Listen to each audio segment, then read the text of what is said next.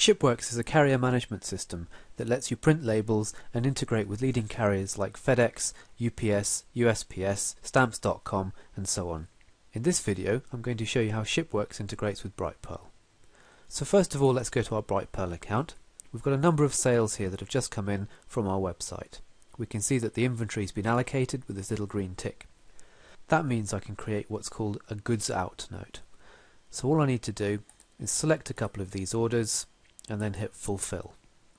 This gives me a couple of options. Fulfill and ship later is what I want to do because only unshipped goods out notes go to ShipWorks. I can update the sales that are successfully fulfilled to packed and then either choose to inherit the shipping method from the sale or choose one here. So let's fulfill those sales, and remember this creates the goods out notes, and the goods out notes are what go to ShipWorks. So we've now got two orders that have been fulfilled. If I wanted to, I could print these goods out notes in a separate screen, which is what we'd recommend if you're printing from Brightpearl. So now let's go and have a look at these goods out notes. Due to ship. These are the ones that ShipWorks is going to download from our system. So switching across to ShipWorks now, we can see that we've got no orders. ShipWorks calls them orders and Brightpearl calls them goods out notes. Let's hit download. And there we can see those two orders or two goods out notes have now been downloaded. What I do is I work through these in ShipWorks, click ship orders, and you can choose any of your integrated providers. Let's choose other, put a carrier name in, service. If you wanted to put weight, cost and so on, you could do so, and then the tracking number, which finds its way all the way back to Brightpearl, and then click process.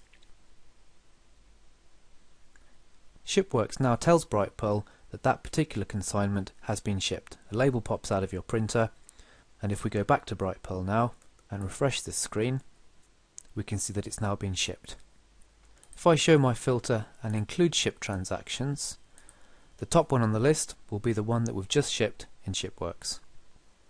Here we go, tracking reference by FedEx. And when you ship the goods out note in Brightpearl, your inventory is reduced and your accounting transactions are automatically done for you. And what you do next is go and find all the sales that have now been shipped. So let's go sales, by shipping status, shipping complete. And we can see at the top of the list here the sale that we've just shipped in ShipWorks.